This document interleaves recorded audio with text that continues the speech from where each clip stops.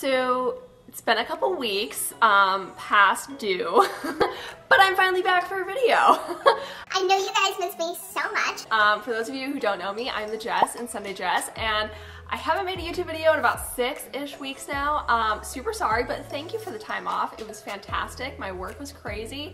And all my dog mom duties. Do you guys remember Ruby? I introduced her a few videos back when we first got her. She's gotten so much bigger.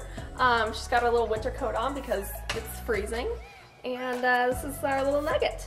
And she's gonna help out with today's video. And by help, I mean she's really just gonna sleep through the whole thing and make little noises on the ground with her little tippy-tappy paws. So, thank you, Ruby. Okay, time to go night. Alright guys, it's so awesome to be back here on my YouTube channel. I'm so excited to start making more videos for you guys. I have so many fun ideas, and you guys have been awesome to send me so many great video ideas on Instagram. And that is actually where I'm getting all the questions for today's video, the Truth or Spice Challenge. So I've seen this video going on all over YouTube, and it started out as like truth or drink, but we all know I don't do the latter part. So we're doing the truth or spice version, where basically you round up all the spiciest seasonings in your cabinet, and if there's a question that I just don't want to answer that's a little too much for me that you guys asked, then I have to go ahead and take a little teeny spoonful of one of these nasty spices. And forewarned, I am like the biggest baby when it comes to spices. Oh my gosh. So get ready to laugh, and also get ready to hear the answers to some of your very juicy and very spicy questions that you asked me over on Instagram. So make sure you're following me over there. All right, so to get started, I have my trusty assistant, Eric, here. Say hi. Hello. You're not gonna be able to see him on camera because, truth be told, he didn't want to be a part of this video, but he was more than willing to read the good questions that you guys asked and make sure that I play the game fairly and take my spices when I don't want to answer. So let's go ahead and go. Question number 1. How much money do you make from YouTube? Oh, not much. I still have to work an actual job in order to live. YouTube does nowhere near pay for anything, but it's like a nice little bonus in my bank account every once in a while, so it's like maybe like $75 a month. It's really like not much. So, but that is thanks to all you guys and your awesome support of my channel, so thank you. Hey everybody, Jess here, and this is a special message for all my future sister missionaries or people gift shopping for sister missionaries. I'm having a special Black Friday sale on my newsletter subscriptions with 55% off, and you can get an 18-month subscription of the Sisterhood, which is normally $80, for just $36. Every month, I create an amazing email newsletter for sister missionaries all over the world. It's full of advice, stories, spiritual thoughts, new workouts, teaching printables, and so much more delivered straight to your missionary.org email. Use code Black Friday at checkout. Thanks for supporting my small business, and back to the video. Okay, number 2. Who did you vote for in the election? I'm not answering that one. Take some spice. So I'm willing to throw this one away because, one, I just hate talking politics because my opinion isn't going to change your opinion. But you're an influencer, so yeah, that's kind of the definition. Not in politics. You can't influence somebody on politics. I can influence them to buy a cute skirt, but I can't influence them to buy who to vote for, and it's over anyways. So, I forgot to introduce all my spices. Like I said, I'm a big baby, so we're starting off with pumpkin pie spice because this qualifies. Honestly, this is probably really gross though. It reminds me of like the cinnamon challenge.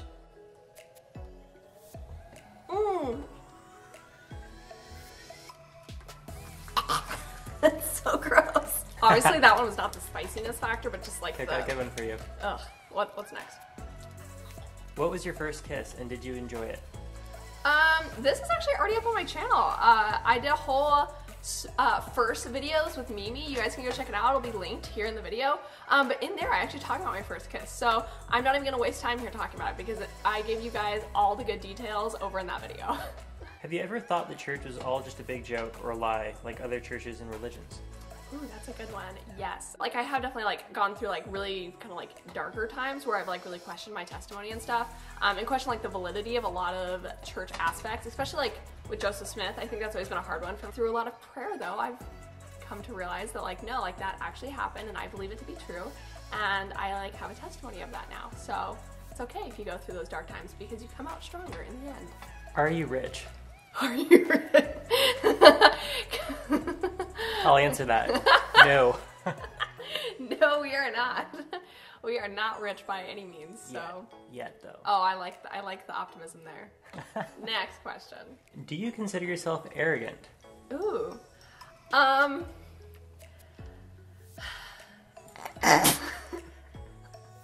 would like to say, like, yes and no. Like, I make jokes all the time that are like totally arrogant jokes, but just between Eric and I, like dumb, like prideful, like hair flip kind of jokes to you. But like, I try to be so conscious and self-aware of like comments that I make to other people, and like I'm always asking Next, if things sound okay. How many guys have you kissed?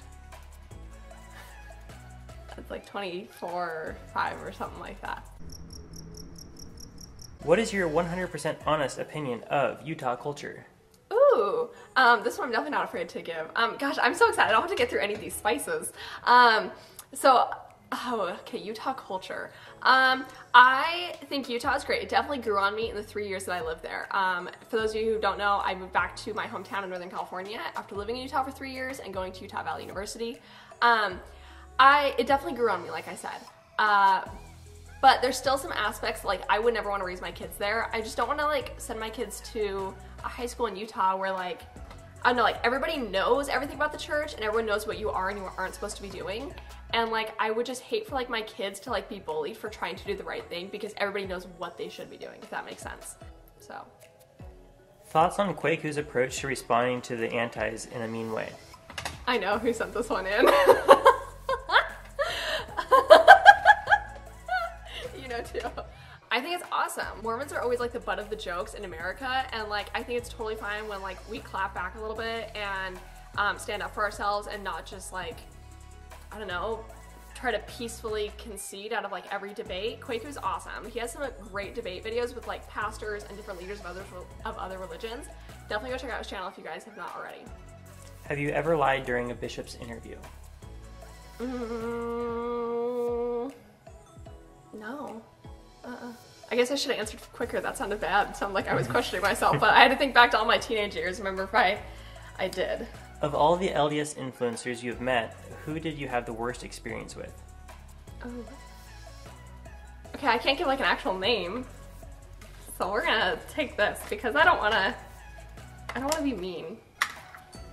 But not everybody. You just defended Quaku being mean. Yeah, but this is talking about like people on your team? Influencer girls who are just not nice people. Like who? You can't do that. Oh my gosh. This was just black pepper, but yes. Ew. Next. Ready for some more pepper? No. Have you ever gone too far with a boyfriend or date? I literally have an entire video up on my channel about this.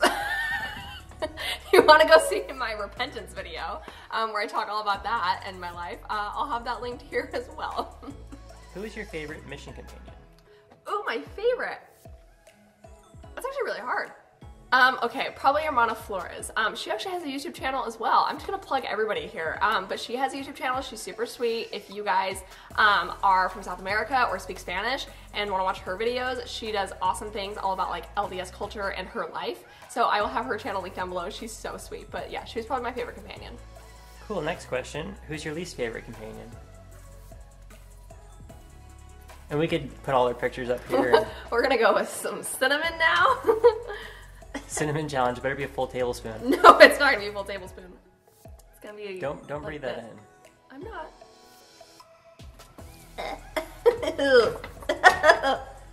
It mixed with the pepper. Alright, next. This one's just in. What are you getting your husband for Christmas? Oh, funny. That's not a question. Have you ever drank any alcohol? No, I have not. I didn't.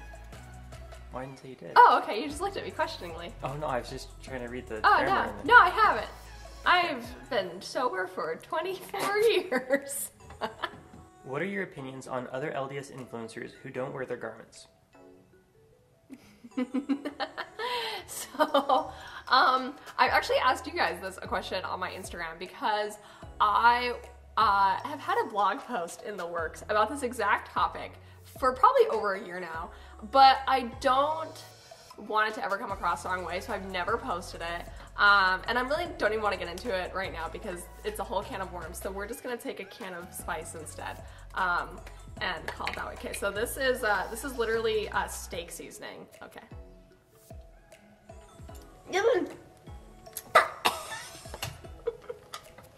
It was good for like 2 seconds, and then it got bad. Next. Have you ever broken any mission rules? Oops. Guilty as charged. Yes, I definitely did. Out of like. Okay, yeah, I guess there was one. Okay, so you're right. So one time, actually at the very end of my mission, oh my gosh, like the steak season is still lingering in my throat. At the very end of my mission, literally I had like probably a month left. It was General Conference of April 2017. And I was training a sister who was from Argentina, so she spoke Spanish, obviously. And in South America, you watch General Conference in Spanish. So if there's enough like English missionaries in your zone, you can get together and watch General Conference in English. But in this case, I was the only sister in the whole zone that spoke English, but there was a whole bunch of elders that spoke English too. So all the elders had gotten together and the like upstairs of the church building to watch General Conference in English. And nothing in Spanish, but the apostles' voices are actually voiced over by a Spanish translator. So it's not even the apostles' voices during General Conference. And like my heart just yearned to hear English and to hear General Conference in English because it was so much extra effort to like sit and translate it in your head, and it just wasn't quite the spiritual experience that I loved about General Conference in Spanish. So I like texted my leaders. I'm like, hey, can I go upstairs and watch it? There's no other sisters, but like I'm gonna be in a room of like 10 elders, so like nothing's gonna happen, but I would be the only sister. My companion would still be with other sister missionaries. I thought it'd been fine, but they were like, yeah, no, you can't do it. I was super, super annoyed, to say the least. And I think I tried like 2 or 3 times asking, and I kept getting pushback. And so finally, General Conference started, like tabernacle choir singing, and we're sitting downstairs, me and my companion, and I just got so annoyed. I literally just stood up and I walked out and I walked upstairs.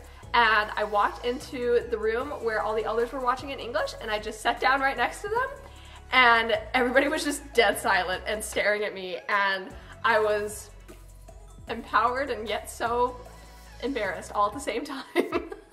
And I was hoping that if I just proved my point that everyone would be like, you know, this is fine, but obviously that's not what happened. And they all made me go back downstairs and sit with my companion, and then my mission president called me later that day, and yeah, nothing happened of it, but no one was overly pleased with me, so I guess that's my bad thing I did in the mission. Can I have it off? Hey, whoops. All right. Oh, okay. Jeez. Not graceful. No, not graceful is not in Ruby's name. All right, guys, that was the last question. Thank goodness. Thank you guys so much for submitting questions for my video. Like I said, if you want to be part of future videos, go follow me on Instagram. I hope you guys learned a little bit more about me and you got the answers to some of your spicy questions. I'd like to say I enjoyed this video, but I actually genuinely kind of did. So thank you, Eric, for your help, and thanks everybody for watching. Oh, Rubes, you got your little coat on. Yeah?